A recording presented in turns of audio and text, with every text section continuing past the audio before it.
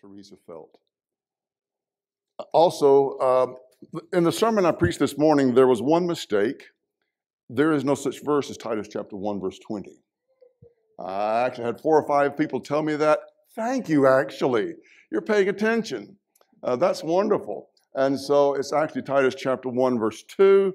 I have corrected sermon outlines actually on the table out there for those of you that are OCD that can't stand anything off, which is me. And so they're out there if you want copies of them. My sermon tonight is a continuation of the study of the church. Whether you realize it or not, you're in the middle of a series. Yes, I like series. I gave you a sermon a few weeks ago on the kingdom of Jesus the Christ. I gave you a sermon last week on how he shall build the temple of the Lord. And my sermon here this evening is a continuation of this study of the church. And in particular, we're studying the body of Jesus Christ. We're going to start in Ephesians chapter 1, verses 22 to 23. And he put all things under his feet and gave him to be head over all things to the church, which is his body, the fullness of him who fills all in all. Yeah, I'm going to make sure this is on. All right, there's 2 or 3 things I want to get from this particular text here. First of all, I want you to realize and see here how the church, which is called his body, and that Jesus is the head of the body, and Jesus is the head of the church. And right now, as I'm sitting up here and I'm talking and I'm moving around, all these words and all these actions being controlled by my head. There is nothing that is not being controlled by my head. You remove my head from my body's dead and does nothing. And so this is trying to explain to us the role that Jesus has in the church. He's not a director of part of it. He's totally directing it in every single function. We do nothing without the guidance and direction of Jesus the Christ. And also we learn from this that the church is the body.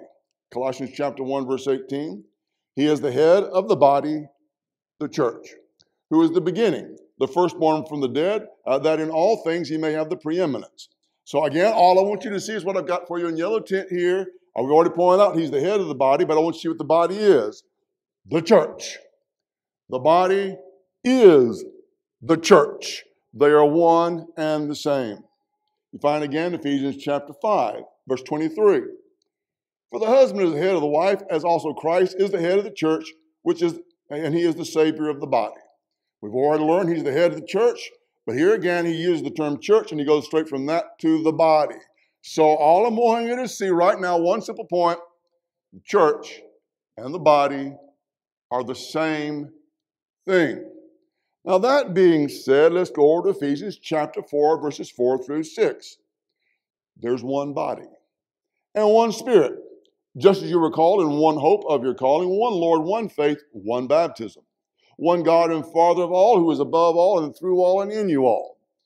So when he says there is one body, and we've learned earlier from 3 verses, the body is the church, then the conclusion I come to is there's one church. Now, sometimes when people hear us teaching this, they think, well, you folks are just arrogant.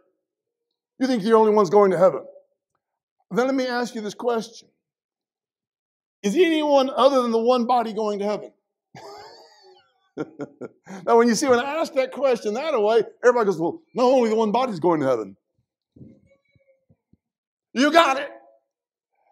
Years ago when we did missionary work in Czechoslovakia, my translator, he said, what are you? And I said, I'm a Christian. And he said, I know that. What are you? And I said, I'm a member of the body of Christ. And he said, I know that. Well, what are you? Yes, I did it again. I'm a Christian. And he was getting angry by this time. What are you? And I said, I understand your question. You don't understand my answer. Because when I give you the answer that you want, you're not going to understand what I'm saying.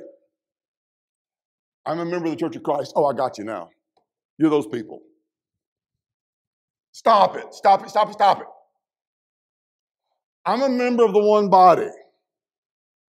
I'm a member of the one church. I'm a citizen of the one kingdom. I'm a living stone in the one temple. Got it?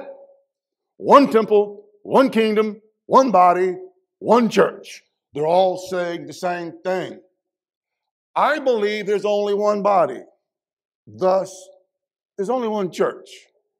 And we learn in the text here, there's one baptism. Now then, again, sometimes folks will get really angry at us because we talk a lot about baptism. You know why? Well, the Bible talks about it. If the Bible didn't say there was one baptism, I may not say that, but the Bible says it. There's one baptism and there's one body. Now that we've nailed that down, let's go to 1 Corinthians 12 and 13. For by one Spirit we're all baptized into one body. But the Jews or Greeks, the slaves or free, and have all been made to drink into one Spirit. All right, there's one baptism. Remember that earlier? There's one body. And you're baptized into the one body. That's why we stress baptism. Because this is the way you are added to the church, is by obeying the gospel. This is the way you become a living stone in the house of God. This is the way you become a citizen in the kingdom, as by being born of the water and the Spirit. That's the way you enter to it, using the keys of the kingdom. And this is the way you get into the body. They're all saying the same thing different ways. But what they're all saying the same thing is baptism plays a crucial role into your being a member of the one body. And so, if that offends people, okay. I'm going to go with what it says. There's one body, there's one baptism, and whenever an individual is baptized, they're baptized into the one body. And so the question is this: are you a member of the one body? Are you a member of the one church? Are you a citizen of the one kingdom? Are you a living stone in the one house of God? You see how that works? They're all saying the same thing, aren't they? And so when I tell someone I'm a member of the body of Christ, all I'm saying is I've obeyed the gospel and I'm a member of the one body. When I'm saying that I'm a member of the one church, I'm saying the exact same thing a different way. Not different things, same thing. Now, then, one of the wonderful things we learn as we study about the one body is that, yes, Jesus is the head, but the body is made up of many different members. From 1 Corinthians chapter 12 and verse 20, but now indeed there are many members, yet one body. So again, one body, many members. 1 Corinthians 12 and 14, for in fact the body is not one member, but many. So my body, physical body up here is not just one hand, one eye, one ear. No, it's a combination of many different functioning parts of the body. 1 Corinthians 12 and verse 27 this time. Now you are the body of Christ and members individually. And then finally Ephesians chapter 5 verse 30. And we are members of his body, of his flesh, and of his bones. So the body is made up of many members. And so now as we start studying these members, we're going to learn that they have different functions. In Romans chapter 12, 4 through 5 it is, chapter 12 verse 4 through 5. For as we have many members in one body, and all the members don't have the same function, so we being many are one body in Christ and individually members of one another. And so here, just a very simple observation. My body is made up of many different members, and the different members have different functions. You don't all have the same function. 1 Corinthians chapter 12, now verse 18. But now God has set the members, each of them, in the body just as he pleases. Ephesians 4:16.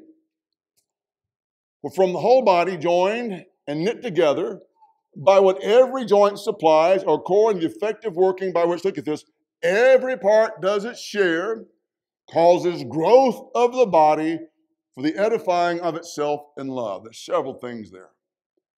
He talks about every part does its share. Now, where we're going to go with this part of the sermon is I want every single one of you to recognize this.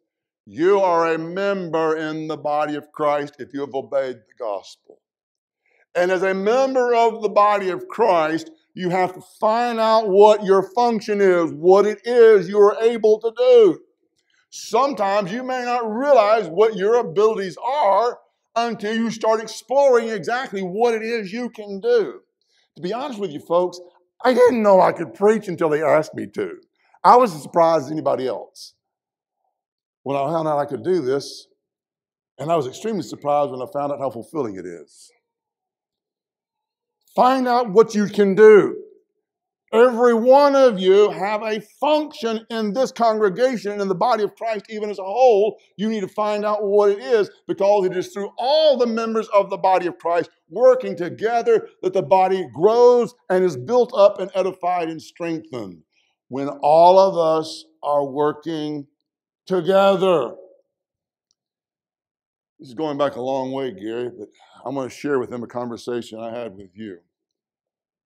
And this is the way it went. When I sat down with Gary and the men who used to be the deacons here, and some of them still are, when I was first being asked to consider moving here, I sat down with you and I said this with you. I will not work for you. I will work with you. And if you will not work with me, I will not come. And you all said, we'll work with you. Yes, and you are. And that is why the congregation grows. If it was just me, just the preacher, doing everything, well, we may move forward a little bit, but it's going to be really tough. I try to explain it to people like this. I got a lawnmower this year, so I get to mow the yard again. Imagine me out there with the lawnmower, and I'm only using one leg and one arm. Can I mow the yard with one leg and one arm? Yeah, but it's going to look crazy. And it's going to look really bad, and it's going to take a long time, and I'll probably die of a heart attack by doing it. It'd be a whole lot better if I got two legs and two arms. And it's even better when my wife gets in there and helps me. Because you see, now we got more than one. And when there's more than one, you got people working together, and you can get the job done a whole lot quicker, a lot easier. There's many members. Find out what your function is, and let's all just acknowledge this is what I can do, and then just do it. In Ephesians chapter 4, he goes on further and explains this, verses 11 through 13. And he himself gave some to be apostles and prophets. So let's stop right there. The apostles and prophets were temporary in the body of Christ. The apostles' primary function was to bear witness to what they had seen pertaining to Jesus Christ, that they had seen the risen Christ. And they were giving witness and testimony to that everywhere they went, because that was confirming that he was the Christ, the Son of God. The apostles were the primary individuals through whom the Holy Spirit gave us the new covenant in written revelation. But prophets also were the ones speaking the word of God to the local congregations before they even had the written revelation. And so the function of the apostles and prophets was to get the will of God and the word of God to the brethren, to the congregation. Once the word of God has been given and it's complete, the function of the apostles and prophets no longer is needed, and they're gone. So now we don't have apostles and prophets. But at the time of the writing of Ephesians, you did. After that, he says, some evangelists. That's what I am. I'm an evangelist. I'm a preacher. I'm a minister. All of those are describing the same work. Some pastors. Also, I'm that. A pastor is a shepherd. It's also an elder. It's also a bishop. All of those are describing the same work. And teachers. We got a bunch of you, male and female. You're teachers. And so, notice what he says about this. For the equipping of the saints. The idea is equipping, giving you everything you need. The apostles and prophets, through them, the Holy Spirit gave us the word. The responsibility of the evangelist is to preach the word. The responsibility of the elders is to feed the word to the flock. The responsibility of the teachers is to teach the word. You see how it works? Apostles and prophets receive the word. Evangelists, pastors, and teachers teach the word. And we're all giving the word to the brethren here. It builds it up. It's for the equipping of the saints, for the work of the ministry, for the edifying, there it is again, the building up and strengthening of the body of Christ. I have total confidence in the power of the Word of God to accomplish exactly what God wants it to. If we will give you a good, balanced diet of the Word of God. My responsibility is to tell you what it says, to look into it and to put together the sermons that fit where you are in your lives, your spiritual needs, whatever they are, and then deliver them to you, And again, the elder's primary job is to feed the flock of God that is among us. And those of you that are teachers, teaching whatever age it is, the Word of God. And when we're working together, the congregation is built up. He's given us everything we need, all the equipment right here in us. The Bible in us. Ephesians continue in chapter 4, verses 11 through 13. Till we all come to the unity of the faith and of the knowledge of the Son of God, to a perfect man, to the measure of the stature of the fullness of Christ. Wow, what kind of growth are we talking about here? Growing and growing and growing. The job is to help every individual here to continue to grow in your relationship with God, to grow in your faith, to grow in the knowledge of the will of God, to grow in your love for God, to continue to grow and grow and grow and grow with the ultimate goal to get you across the finish line in Christ. While you're here on this side, to grow in your relationship with God, to grow as a Christian, to grow stronger. Now listen real close to this. As the individual members of a congregation grow stronger, the congregation as a whole grows stronger. That's the way it works. We're trying to build everyone up, strengthen everyone. And again, that's done through the Word. But let's go a step further. Now let's go to Romans chapter 12. Because we're going to be seeing some other things here in Romans 12. Romans 12, 6 through 8. Having then gifts differing according to the grace that is given to us, let us use them. If prophecy, let us prophesy in proportion to our faith. You remember earlier back in Ephesians, the apostles and prophets? Here's prophecy here again. What comes after that? Or ministry. You remember back in Ephesians, after you got through with the prophets and the apostles and prophets, the very next ones was the evangelist. Here they are again, ministers. Let us use it in our ministering. Or he who teaches in teaching. Now we got somebody else here. He who exhorts in exhortation. He who gives with liberality. He who leads, I believe again, is talking about the pastors, the elders, with diligence. He who shows mercy with cheerfulness. Now let's just stop right there. Some of you aren't evangelists. Okay. Some of you aren't elders. Okay. Some of you aren't even teachers. Okay. So you ain't got anything to do, right? No, that's not right. You got something to do. You may be someone who's really good at exhortation. Do you realize that's a very important work in the kingdom? I'm going to tell you something about everybody here. We get discouraged sometimes. We get burnt out sometime. We may even sink into depression sometime. We go through difficult times sometime. When we sense that about one another, you know what an exhorter does? They look at one another and say, you see where this person is? What can we do to help them? What can we say to encourage them? Your ability may just be your ability to send a card to someone. Yeah. I was visiting one of the brethren here this past week. And he said to me, let me show you something. Look at these cards. This sister in Christ sends me a card every week. You have no idea how much this means to me, how important it is to me. This is so special to me. I mean something to y'all. Yeah. That's an important work, exhortation. Because people are being beat down and discouraged and going through difficult times. Calling one another, texting one another, praying for one another, going and visiting one another. The beauty of this congregation is that we actually care about each other. And we're members working together, teaching together, encouraging and exhorting together. And even whenever we see a need, we give. When y'all hear about people overseas and you realize how difficult it is for them, you say, what can we do? What can we give? That's one of the works of the kingdom.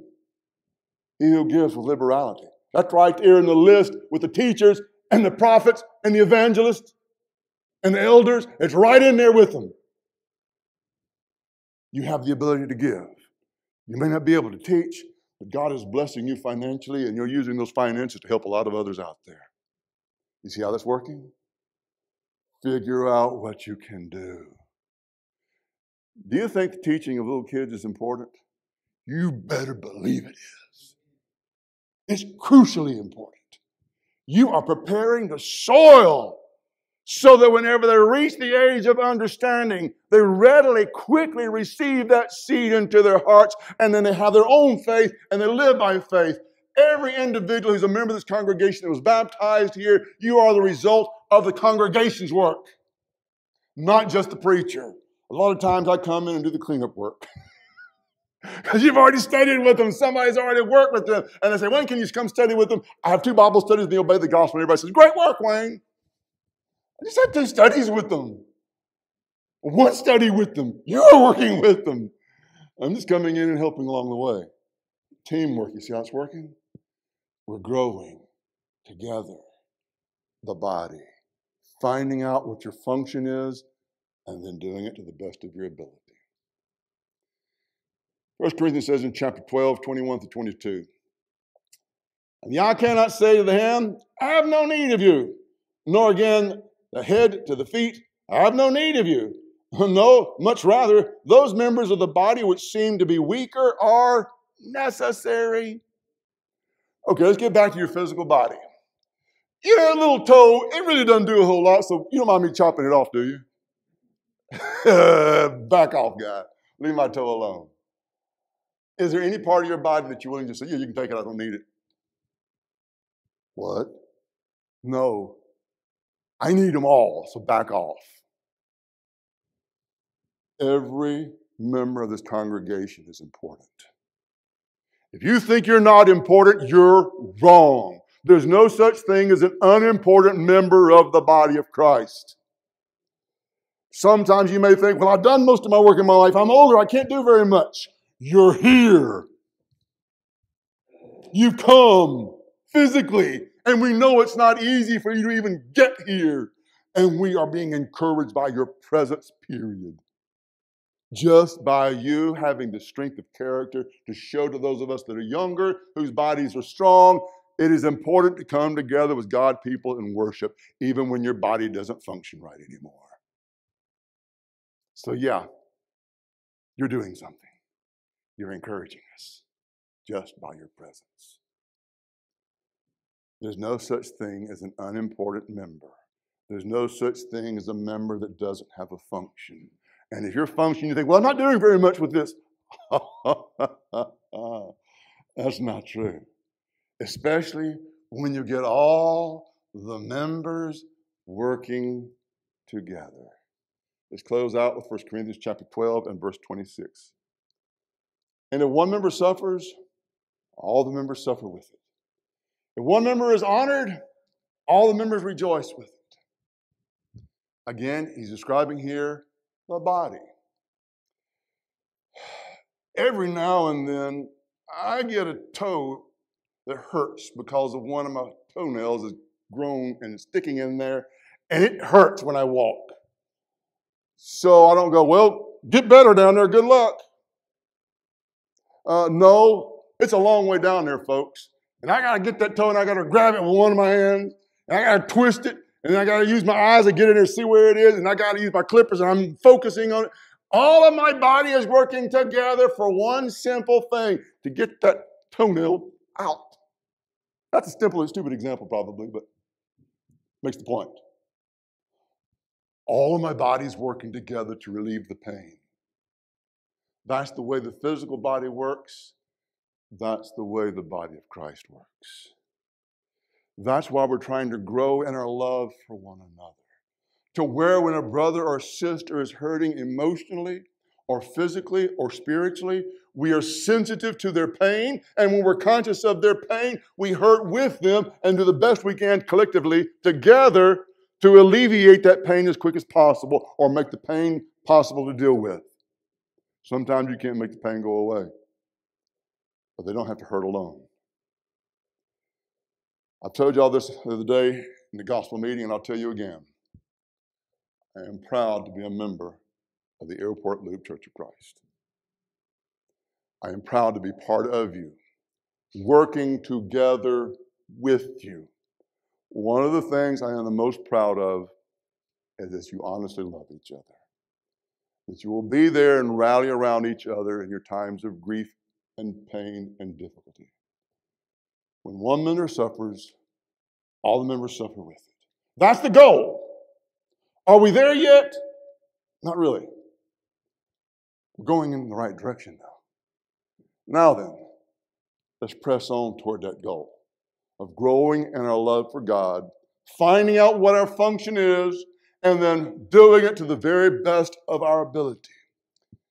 Someone may plant, someone else may water, but in the end, God gives the increase. The growth of a congregation is done when the members work together. And a congregation grows in another way and is edified and built up when we honestly love each other. But going back to what we learned earlier, there's only one body, folks. Only one. And the body is the church. And so when I say there's just one church, I'm not being narrow-minded. And I'm not trying to be ugly. I'm just trying to explain to you that there's one church because there's only one body. They're the same thing. And that obeying the gospel is the way you'll get into it. There's one baptism, and you're baptized into the one body. So when you obey the gospel, something's happening to you. In Acts chapter 2, those that gladly received his word in verse 41 were baptized. Verse 47, the Lord is adding to the church daily those that are being saved. All right, let me ask you this question. Are only the saved going to be saved? Yes. Only the saved are going to be saved. All the church is the saved. That's all it is. All the body is the saved. All the kingdom is the saved. All the house of God is, and the temple is the saved. That's all it is. And the way you become saved is by obeying the gospel of Jesus Christ. And yes, baptism is a crucial part of that. It's not everything. It's part of it. Being born again, there's more than being born of the water. You got to get to the point of faith. You have to have faith that Jesus is the Christ, the Son of God. Realizing he died for your sins, was buried, and rose again the third day. Be willing to openly confess that faith, and then motivated by your faith, make the great commitment of repentance to follow God's word by faith in your life, to put off the old man and put on the new man. It's the biggest commitment of your life. When you make that commitment, we're willing to now take you and baptize you. One baptism into the one body. If you're in the one body already and there's sin between you and your God, you deal with it by taking it to your God, confessing it to him, and turning from it. We'll pray for you, we'll pray with you, and we'll do the best we can to encourage you and strengthen you. Again, the ultimate goal is this. We want every member of the body of Christ here to grow in their faith, to grow in their love for God, and ultimately to finish their race in Christ and be with God in heaven. But in that journey, we grow as members of the body of Christ, worshiping and working together. I thank you for your kind attention. If there's anybody here this evening who is subject to the gospel call in any way, let us know while we stand and sing the song that has been selected.